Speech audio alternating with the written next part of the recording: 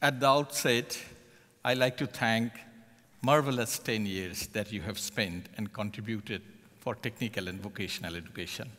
Switzerland is regarded one of the best innovators in terms of technical and vocational education, and I always happy to be here time and again.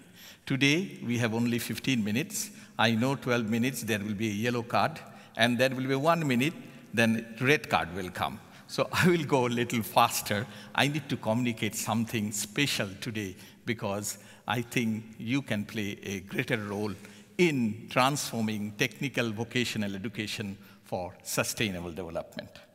As you know, that world has taken an oath in 2015 end. It started from 2016, it will go to 2030, Sustainable Development Goal, a new goal altogether, a new vision for people, planet, prosperity, peace, and partnership. We have not thought of the word like this. When we talk about Millennium Development Goal, we only talk about poverty alleviation, and it was much focused on developing country. This is first time we are talking about climatic change, water, education, infrastructure, whatnot. So among the 17 goals, 169 target has been set. And very good news is that goal number 4 has been exclusively for education with one clear agenda: quality, equitable education, and lifelong learning for opportunity for all. And you will be glad to know, within the 7 targets for education, 3 targets exclusively for technical vocational education and training. Why so? The reason is very simple. World has realized that time is changing and TVET and skill at the center stage. I used to say, if education is the key for development, TVET is the master key. You have that master key in Switzerland, you have progressed well. Some of the countries in Europe, like Germany, Finland, and others has done similarly. We need that master key throughout the world. There are 4 reasons this is the master key. First is educational imperative. People start to go everywhere, the university education. Switzerland, Germany, and few other countries, definitely Switzerland on the top. Like, people love to go in technical vocational education, creativity, critical thinking, all are there. We need to know the magic, why people are opting for technical vocational education in spite of university education being one of the challenge to them. In other countries, it is really an issue. That's why they need TVET, an alternative path. Second is the social imperative. This is called massive unemployment. We don't education for education's sake. We need education for work. Third is called technological imperatives. Lifelong learning is coming, technology is changing all the time, skill, upgrade, upskill, upgrading, reskilling, all this continuous process is going on. And finally, there is a skill shortage. I think in the world, first time is realizing this. Like, we have a lot of job to this Industry 4.0 is coming, but where is the graduate? Who can take over this? There comes creativity, innovations, entrepreneurship, all need to be looked into in new ways. So for this reason, UNESCO has given high importance to TVET. We have a slogan: transform TVET first, then scale it up. Because nowadays it's a fashion to put a lot of money in TVET, but they are only scaling up the old system. It will not work. When we say transformation, first transformation is economic. It must be adhered to the labor market demand. Second transformation is equitable. You might progress very fast, 9% GDP growth rate, 10%, but if the country have many people not getting the advantage, you will be in danger. Some countries are in that, like India. Because I'm an Indian, I can say that 9 to 10% growth rate, it has gone like last 6, 7, or 8 years. But when we look at the inclusiveness, we are not as good at that. So similarly, I don't want to name the country. There are many countries we need to look into that. But most importantly is the transformation lens. We need to have a new kind of TVET. This is not the old TVET that we are talking about. That new kind of TVET has got, major dimension. The first dimension, I see it as a lifelong learnings. Because we need to check TVET policy, higher education policy, early childhood policy, basic education policy. No, all need to be seen as a continuum. And if you look at as a continuum, as an individual, today I am in TVET, go for an internship, goes to in the industry, come back to again, I can go to the university, I can, zigzag path is coming up. So lifelong learning strategy need to be school to work to school, all this has to become. Then climatic change is becoming a very important issue. So we need a new type of greening TVET. UNESCO-UNEVOC has come up with a guide. I will share with you that. There's a 5-dimension of the guide. All worldwide, we are working on that, how to be a institution, a greening TVET. It is not only economy, also society need to be changed. So greening economy and greening society. So we have this 5-dimension. Then we have the public-private community partnership. I think never before we realized that this become a big, big issue. One, on the first side in industry, where Industry 4.0 is coming. On the other side, inclusiveness, community is demanding much more aspiration and for the society. So that's why we call it multi-stakeholder partnership. The fourth one, we call a new term called steaming TVET. You need to steam TVET. What does it mean? STEAM is basically, we are talking of science, technology, engineering, arts, and mathematics need to be integrated in the TVET curriculum.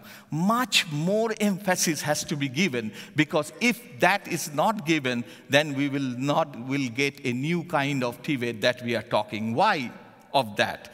Because if you look, the changing workplace, it is changing from divergent technology to convergent technology, which is convergent technology. If you go to the to a wireless society, we are going from petro-based to bio-based.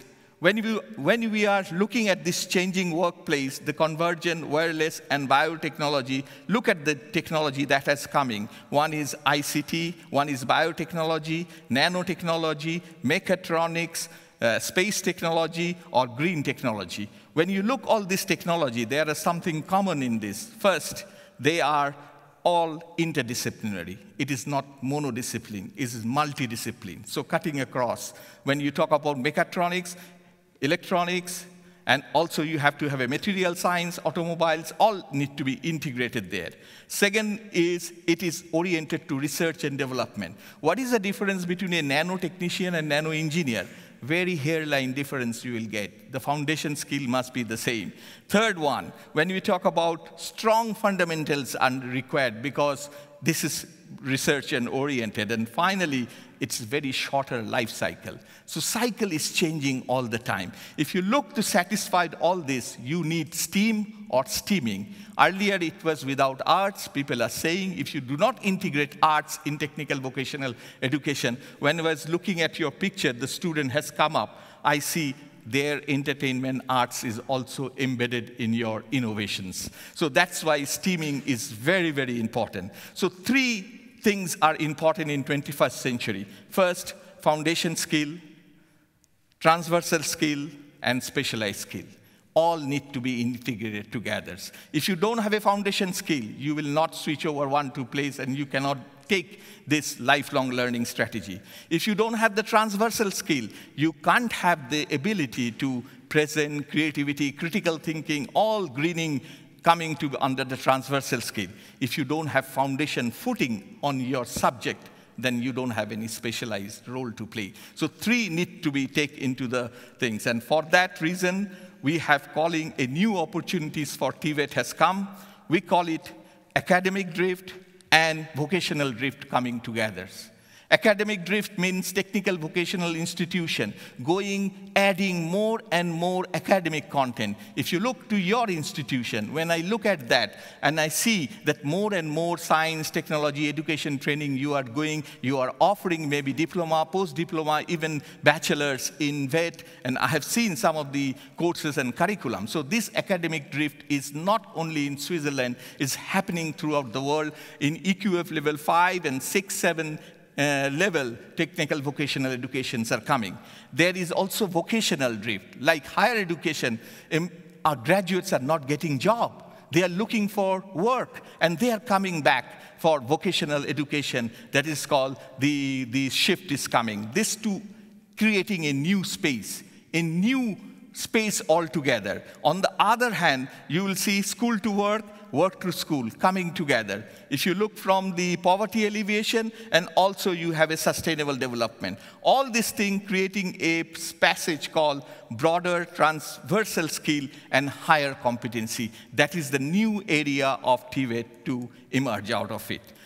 For that reason, we have, UNEVOC centers, which is, I'm representing as a head of that, and it is, we have 240 UNEVOC centers in 167 countries. When I am talking about this, landscape, we need to discuss more. We need to share each other. We need to learn from each other. We need to have to say that these are the practices which is giving you more insight to that. For that, I have always said that this unique network of 240 TVET institutions, if they work like discuss together and they can share, it will be fantastic.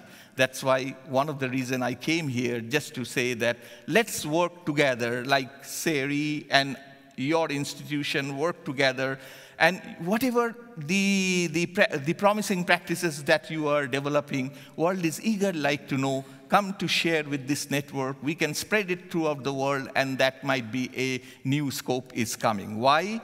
Because we have a TVET forum, which is online discussion where you can share anytime. We have a virtual conferences, we have a TVET database, we have a promising practices database, we have a glossary, we have a collaborative research, and we also do helping each other on capacity building and networking. I will request all of you, please go to the UNESCO-UNEVOC website. At least you can see what kind of practice we are doing. It is not only just to give, it is both win-win situation. You can be beneficiary, you can also contributory, a new world order will be coming. So on that plane, I like to say that my last slides, in fact, I am faster than I have anticipated, is I think networking and partnership are the new strategic resource in post-2015. Earlier, you know that if you want to do anything, you need capital, you need land, you need all this thing.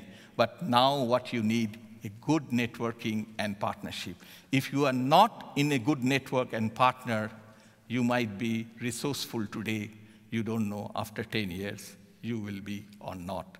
That's why I will say networking and partnership is a key strategic recourse. Thank you very much, and I'm extremely happy to raise any questions to you.